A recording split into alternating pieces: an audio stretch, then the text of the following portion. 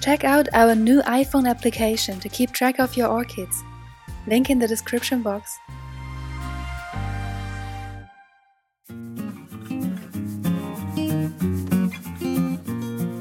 Hi there!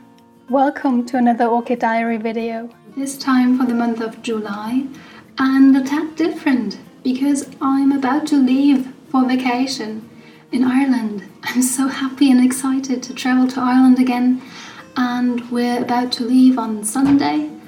It's Saturday now, and unfortunately I spotted Spidermites Thursday night. Such a bummer. And at the moment I'm in a total preparation chaos, spraying pretty much my whole orchid collection with an oil-based solution, which worked quite well for me in the past as a treatment against spider mites. At the moment I'm cleaning everything, the trays, the plants, the windowsill, and at the same time I'm trying to soak the plants very well. I want them to be as hydrated as possible before I leave. The plants are going to be watered once or twice while I'm away with this pumping spray bottle, and that's not as good as soaking, but I'm going to put them in trays like this so that a bit water will be able to sit in the tray. Of course, just for plants that are being watered together and share water all the time anyway, like these three here. Keep your fingers crossed that they are going to be alright.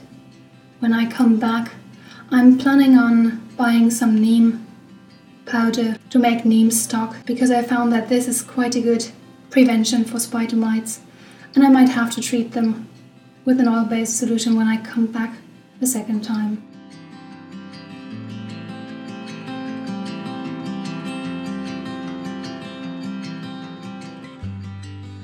I think some orchid growers call themselves peelers. They like to peel off dried sheets. I'm no peeler at all, but I think now with the spider mite problem I should remove the old sheets. I really don't like to do that because I think those sheets prevent the pseudobulbs from losing too much water through transpiration. Here I tried to film the spider mites through a magnifying lens and didn't really succeed. I wanted to show you the damage though. This is how a new growth of my yellow Leliocattleya looks like, and here's another one looking very sad, deformed. The energy has been sucked out of them, but overall the plant looks quite healthy. That's why I didn't notice the spider mites immediately.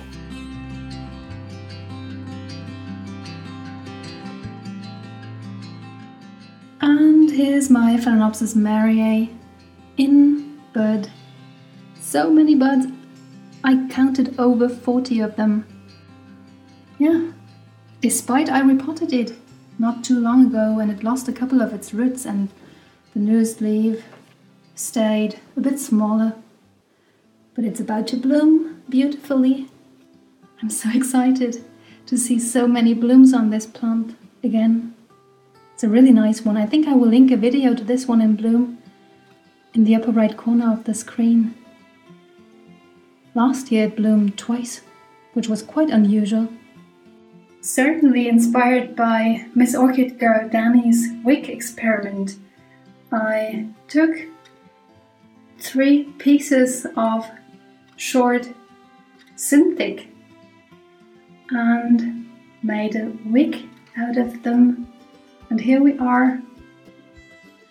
The wick is reaching the bottom of the decorative pot this plant usually sits in, and last time it bloomed I noticed that it needs quite a lot of moisture while it's in bloom, and it dehydrated quite fast and the blooms were spent faster than they should have been. So maybe this wick helps. It's a bit of a risk, as well because I've never tried it out before.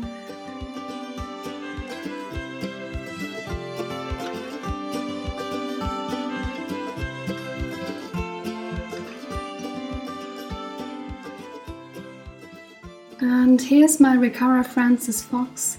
It kept falling out of its small pot. It didn't have too many roots when I got it. But greetings to Anna Maria. Look, I have a new growth here. It's quite nice. No sheath or buds yet. Maybe I'm lucky when I come back. It's sitting in Ceramis Special Orchid Medium. But should I peel off these sheaths as well? For the sake of prevention. I really don't want to. Let me ponder a bit.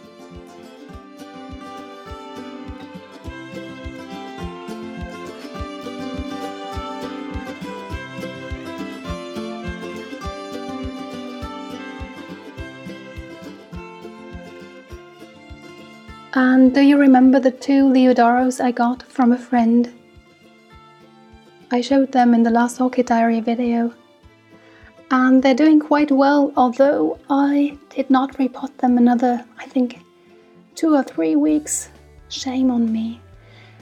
But as you can see, they have both started growing a new leaf. And there are also a few new root tips occurring at the stem and also inside the pot. So fingers crossed that they are doing well in my care. A quick look at my favorite orchid, my BLC. It has been sprayed. The leaves are quite glossy right now. And I just wanted to show you the stage of the new growths at the moment. Here's the biggest one, which is in bud. Not completely mature yet, but on its way. And another one here. And there is a small one here. And this one is new as well, but I haven't seen any buds yet. Yeah, it's doing quite well. I hope to see flowers when I come back.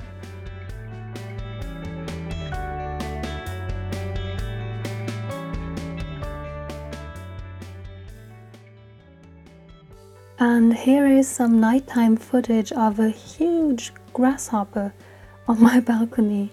Beneath the shading cloth there is my Cattleya pink jaguar to be exact.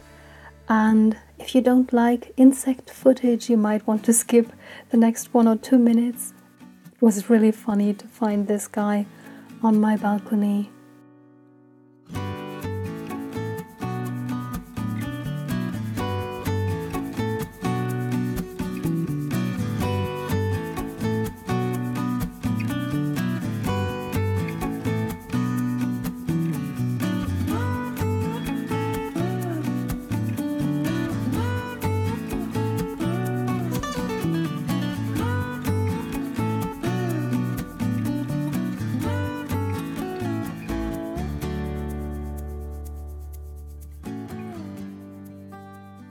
And at some point it took off. I unfortunately forgot to film my Psychopsis with 4 blooms on 3 spikes, which is a pity. But I don't want to miss filming this Vanda in bloom. It's my Vanda Mimi Palmer Cross, my little fragrant Vanda. Look at these beautiful blooms. And they're highly fragrant. I think it's my most fragrant orchid. I don't think that the last flower spike, the 3rd one, will make it. But it's already putting out quite a show. And here's a very quick look at my cleaned and empty windowsill. In the corner, that is where my huge blue vanda normally stands, and here are the hooks for my other vandas. And here is my little orchid windowsill spider that is taking care of pests normally. And here are the blue skies. There's a heat wave coming. Look at this. This is my Rhinanthopsis Mildred Jameson, and I made a video about it when I repotted it in 2016.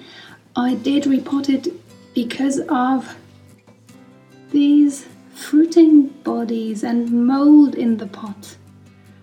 And this is footage of 2018, so the mold came back. I obviously changed the medium, and now it's being eaten by these fruiting bodies again. But I'm not going to repot the plant this time. It had to go through a major setback because of my rough repotting, and this time it's going to have to live with these guys in here. And I remember it was quite happy with the fungus in the pot. It was only me who wasn't happy. Yeah, but I have to use a decorative pot. I really hope this will be enough so that the fungus won't spread into other pots. I think I'm going to cut this spike here and this one here, hoping that there will be a second or third spike coming out of one of these nodes. And here's an example of how I arrange the plants while I'm away.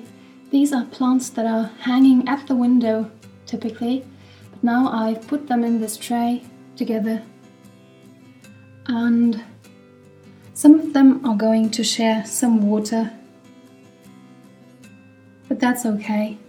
These are quite healthy plants. In the back here is BC Yellow Bird, and it has so many new growths here, everywhere, and one of them is early. This one in the back, it's in bud. I hope to see some nice blooms when I'm back. And yeah, normally these plants are hanging directly at the window, but they dehydrate quickly there. That's why I decided to put them in this tray a bit farther away from the window.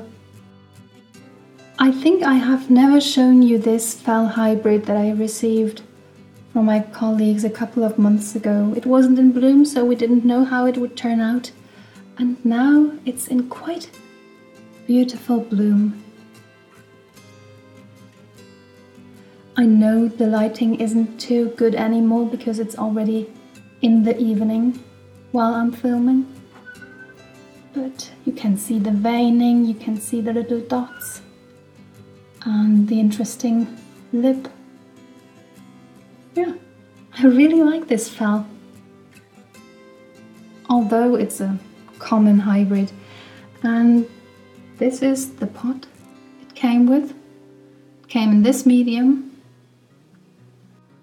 I wouldn't have potted this fall into this medium because it's a quite big pot, I think 14 centimeters, and this medium holds moisture, but I will see how it goes. I actually wanted to bring some Cattleya divisions to Ireland, but I don't dare bringing them because they might have Spidermites. This plant, my Dendrobium berry, is in another room that is not affected, so I will try to bring this keiki with me. But the thing is that one of the roots has poked through one of the leaves, and now I have to do some surgery. I have a knife already. So I've cut a little window in this leaf from here, and I've cut off the keiki, and now I'm trying to pull it out.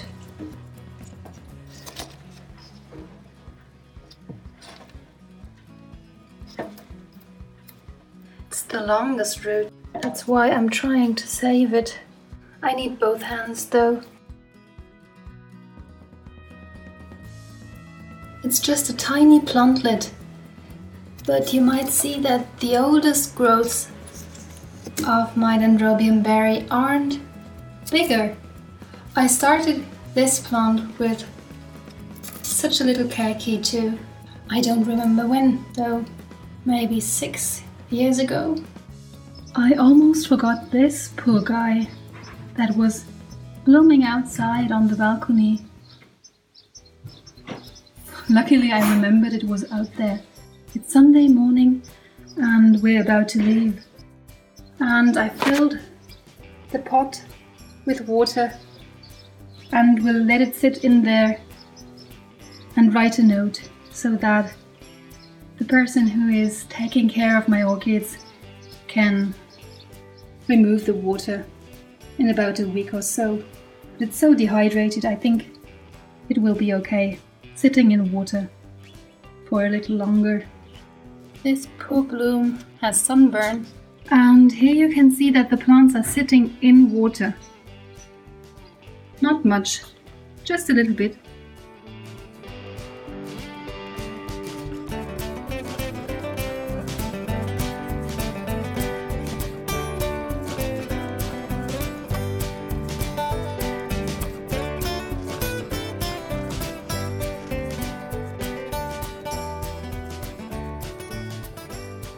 Here are some buds.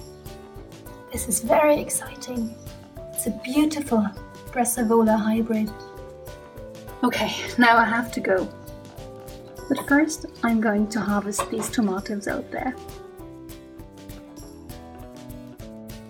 And then I took off to Ireland. I really hope you enjoyed this video, although it was a bit unorganized, but there was even more chaos than I shared with you. I hope you are enjoying the summertime. Happy growing to all of you. Bye bye.